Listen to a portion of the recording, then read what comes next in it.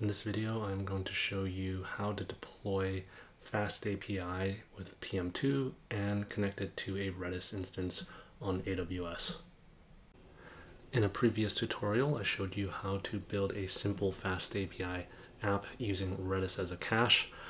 And let's just do a quick demo of that. So I'm going to run unicorn main app, and then I will call 8000 fish red snapper. And you can see there's a cache miss there, and then there's a cache hit. So on the second request, I'm actually pulling from the cache. Now, how do we get this deployed to AWS? So first, we're going to want to install PM2. And I already have it installed, but I'm just showing you the command here. And then you're also going to want to make sure to have this pushed to either a private or a public GitHub repo. Next, in the AWS console, launch a compute instance running Ubuntu. So I'm going to launch instance, and then I will call this fish server Ubuntu, and I'll select an existing key pair that I have. And then I'll do this, and this. Okay, and then I'll launch instance.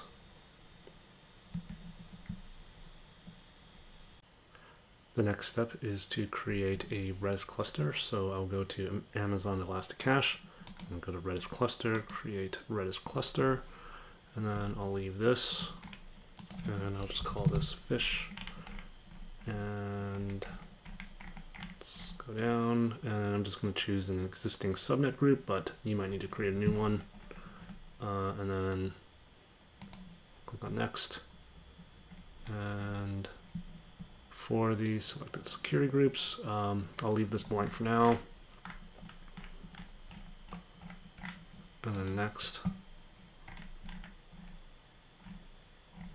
and create. Okay, so now I'll go to VPC, and let's go to security groups, and I'm going to create a new security group, and I'll call this fish security group, and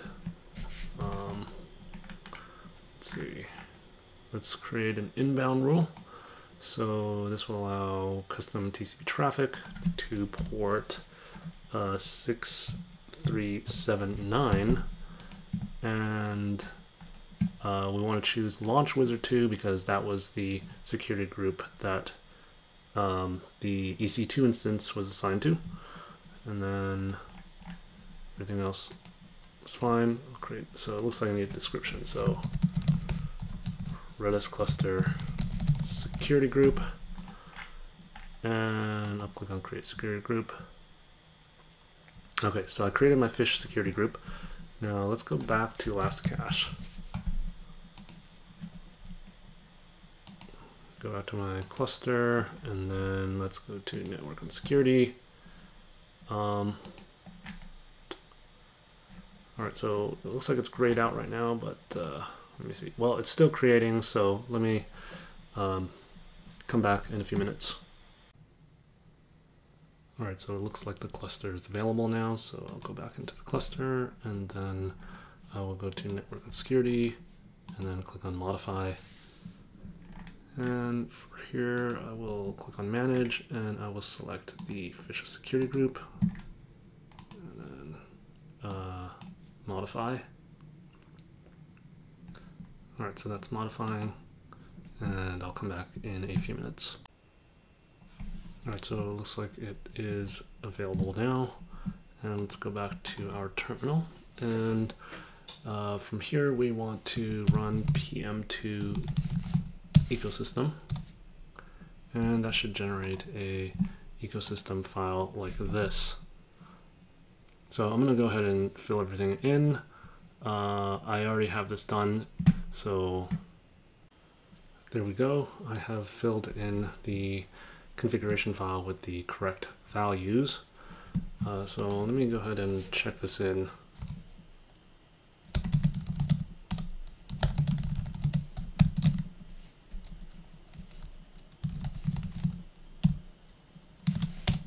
And push this to GitHub. The next step is to provision the server. So I already have the PEM file downloaded into my folder here, and this is git ignored, by the way. And if you haven't already run this, you'll have to run chmod 400 on the key, and then after that I can use the key to SSH in, and let's see, the IP address, and the IP address can be found here. You could also use this public DNS, but just used IP. So let's go back to here and paste the IP address, and then I'll say yes. And now I am in the server. So first I'm going to install node PM2. So I'm just going to copy and paste these commands in here.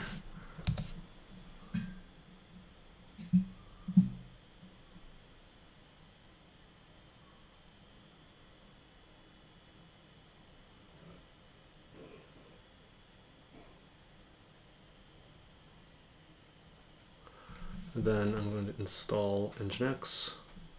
So I'm going to go ahead and paste these commands.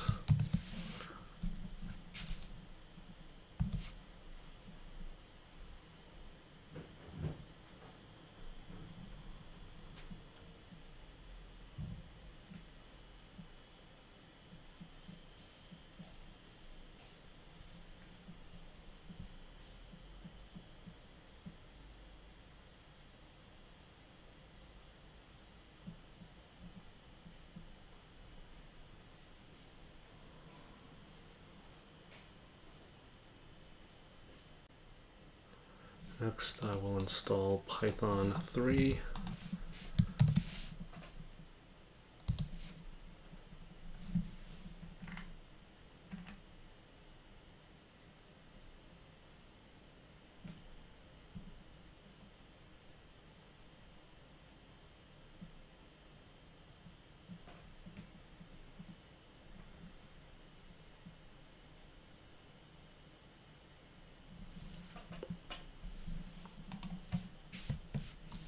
Then I can just hit escape there.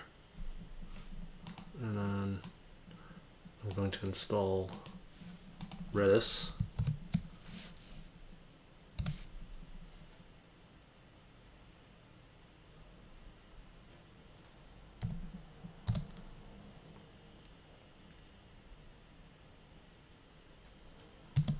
And hit escape.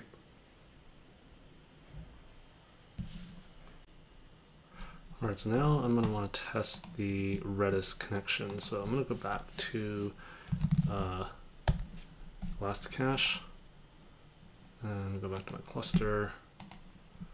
I'm going to grab this endpoint here and I'll do Redis CLI. Oh, take the port here.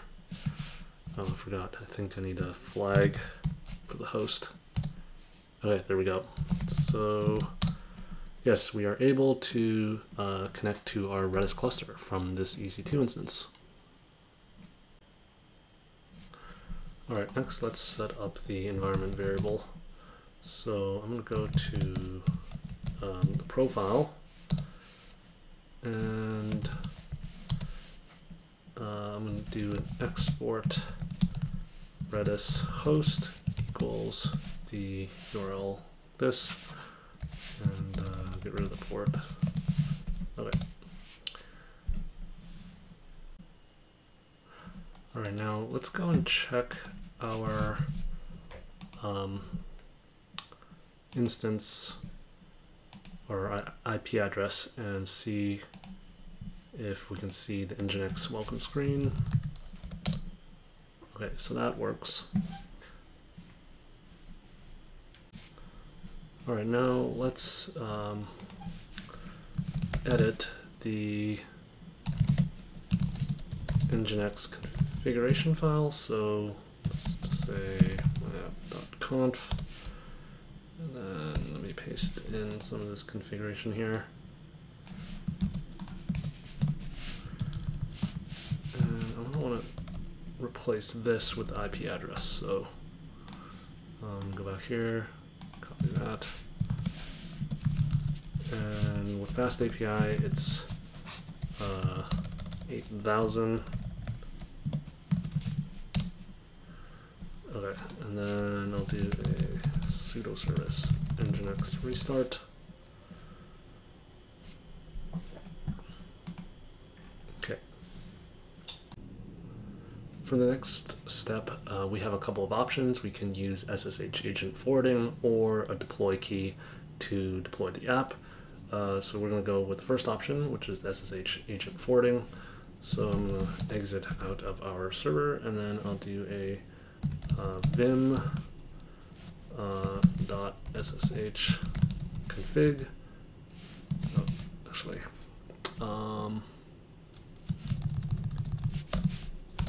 okay. So now I'm gonna delete that and paste in the IP address and save. And I'll run SSH add, and then let me SSH back into the server.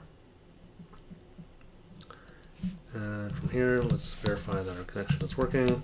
Git at github.com. Yes. All right, so looks like our SSH agent forwarding is working.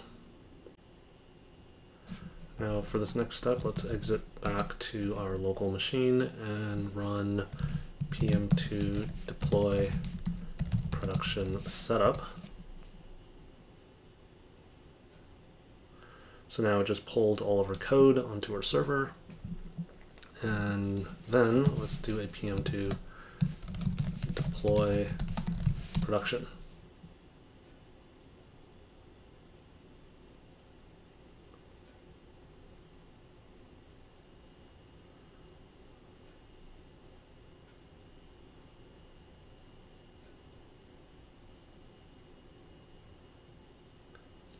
Alright, so it looks like it was a success. So let's go and SSH into our server and do a PM2 ls.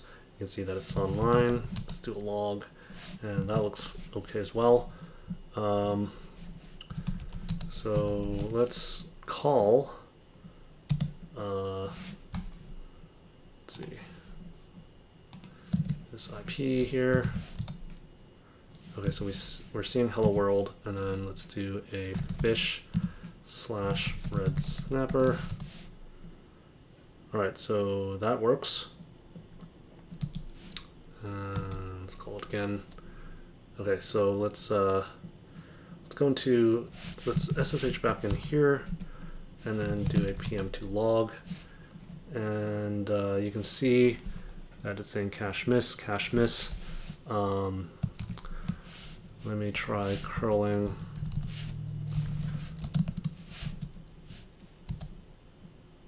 Oh, that's the wrong one.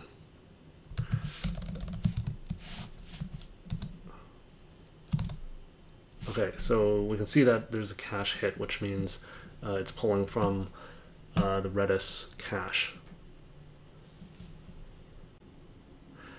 And that concludes this video on how to deploy FastAPI with PM2 and connect it to a Redis instance on AWS. For more resources on full stack development, check out my website at fullstackbook.com. Thanks for watching.